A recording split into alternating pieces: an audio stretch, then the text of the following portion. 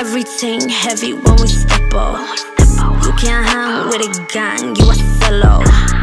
Yeah, everything check, Constella. Wagwan beautiful people, I am Chef B. If you're new to this channel, welcome Wagwan. Make sure you are subscribed down below. Okay guys, now for today's video, we'll be styling this unit from MyFirstWig.com, and I want to show you guys what this wig is looking like straight out of the package. Now first of all, this is a highlighted ombre blonde wig, and it is in 20 inches and 130% density. It is silky straight, and I'm just living for the color most of all. Now the second most important thing about this wig is that it is pre-plucked. The knots already bleached for you, and the wig is ready to wear straight out of the package. It also comes with the sewn on adjustable strap, so you know to get that wig snug and fitted to your head if you want to wear it glueless. Now I am living for the natural hair lining of this wig, and so first things first, for styling this wig, I want to make sure that the parting is flat. So I'm just going to take this wax to mold down the hair before I actually flat iron it. Now you can also get this wax on the website. You can get the hair clips to hold on the wig. You can get a bunch of other stuff on the website. So I'm just going to go in with my hot comb and just comb that in to make sure that the parting stays flat. It looks natural. I get any bumps out of it so that, you know, it could have that natural free-flowing flat look. So I'm just going to continue to do that, and the wax stick does help with that, to help you to keep it molded, keep the flyaways away without using too much product in the hair, because remember, this is blonde wig. Usually with blonde wigs, you don't want to go overboard with what you do with it, because it could get greasy looking, and we ain't like that.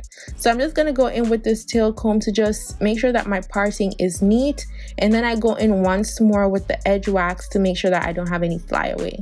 Now the method that I'm using to lay and melt this wig, I'm going to be using my Got2b freezing spray, and I'm focusing mostly on the front. Now I'm going to be using a lazy girl method for applying this wig, because sometimes I don't feel like laying down the entire lace frontal. Sometimes if I'm doing a center part, I focus mostly on the front because the hair is going to fall forward anyway. But now if you want that extra security, if you're going to wear the hair behind your ears, yeah, you want to focus on the side and everything in between. But if the wig is a little bit not to fitting to your hair lining, which you should like measure your head and check out the size on the website. But if you're like me, sometimes I miscalculate, so like the sides are a little bit ill-fitted. But sis, you gotta finesse and work that wig, so that is what I'm doing. So I use a little bit of mousse to create some baby hairs on the side, or some edges rather, some swoop to the dupe action. Now you ain't gotta do all of that, but I like the swoop to the dupe on the side of the wig. You can just wear the wig straight back, so it's whatever you want to do with your head top, you do that, okay? But we're gonna go in with the swoop to the dupe. Now for this hair, I initially wanted to do like some loose waves in the hair, and then I keep changing my mind, like I don't know if I like the loose waves, so I'm just gonna go in and flat iron it. But then I'm gonna take the flat iron later on and do like some carefree trying to create like a loose curl, but not really a curl. Like, y'all know what I was going with. Like, I didn't want it to just be boring, plain, straight down straight hair. I wanted to do like a little bit of wave, but nothing too uniform or defined. So I'm just gonna keep playing around with the hair until I get the desired look that I'm going for.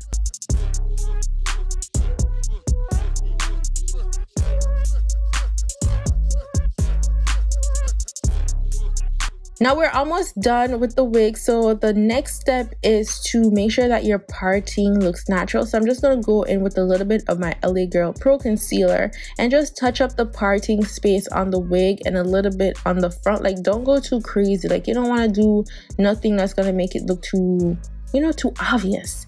And I did a little bit of blue magic on the eyes because I felt a little bit of extra with the jean jacket and whatnot. And that is basically it for this unit.